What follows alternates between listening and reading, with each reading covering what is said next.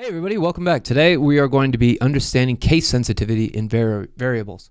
The idea behind this is that when you describe variable names, in JavaScript we use var to say this. So this is, we're describing a variable name. We're assigning elements to that. If you have you could say a equals 10 and then a plus 1 would be equal to 11, if that makes sense. I hope that helps. Variable assignment is very important in programming, and so it's important that we learn the essence of that, variable assignment. And one of the important things about variable assignment is capitalization. And so in JavaScript, all variables and functions names are case sensitive. This means capitalization matters. All letters capitalized. My var is not the same as my var with the M and the V capitalized, and it's not the same as my var with all lowercase. This would be all examples of variable names.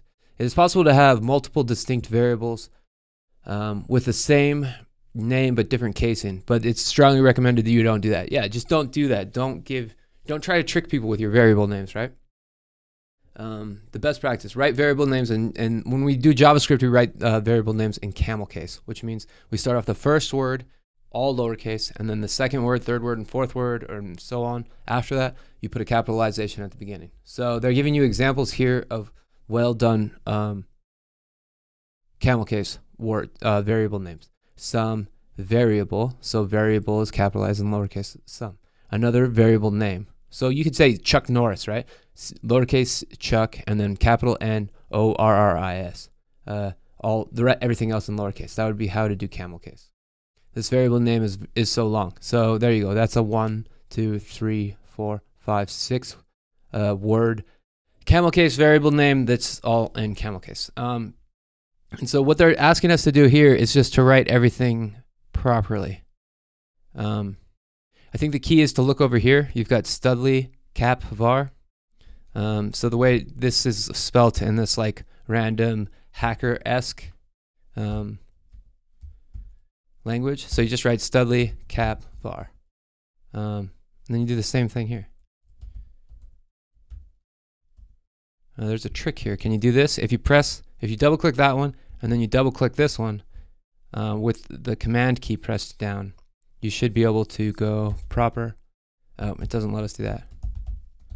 Camel case. Okay, cool. Looks like we've got that one right. Title case over. This one needs to have a lowercase. Okay, cool. I think that's going to pass it. So basically all they're trying to do in this lesson is just try to teach you how to write camel case. And it's worth practicing, you know. You could even write your name, you know. Like my name's Ian Robinson. That's how it looks in camel case. Nelson Mandela.